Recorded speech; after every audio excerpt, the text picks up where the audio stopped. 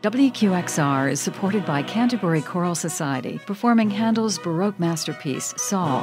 The oratorio tells the story of King Saul, his son Jonathan, and David, the shepherd boy who slew the giant Goliath and later replaced Saul as king. Soloists include Jeffrey Mandelbaum as David, Blake Friedman as Jonathan, Robert Balonek as Saul, and Jennifer Grimaldi as Michal. Performed with full orchestra and chorus. Sunday, March 3rd at 3 p.m., Church of the Heavenly Rest at 90th and 5th Avenue. Tickets at smarttix.com or canterburychoral.org.